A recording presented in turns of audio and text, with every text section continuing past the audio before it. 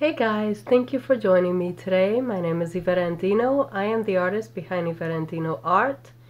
Today I will be demonstrating how to paint a cow all the way from beginning to end. So if you like, grab your paint supplies and follow me along. Let's get started. Painted my canvas a periwinkle blue, and I drew a grid on it. As you can see, this tic-tac-toe figure, and I put my picture on crop mode. You can see how it's got the grid on it, and with a piece of chalk I drew out the image on my canvas so that I could easily erase the chalk as I paint it.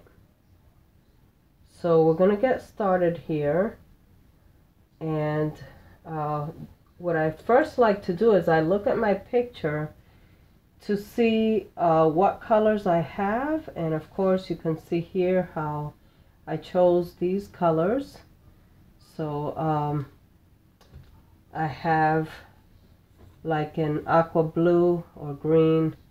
This is a blue-green, black, white, cerulean blue, sienna, a purple, a dark pink or reddish pink, orange, and sort of like an orangey yellow color.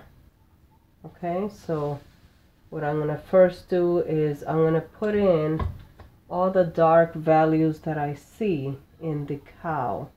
And I'm going to start doing that with a flat brush. I'm going to fill in all the dark with my dark brown.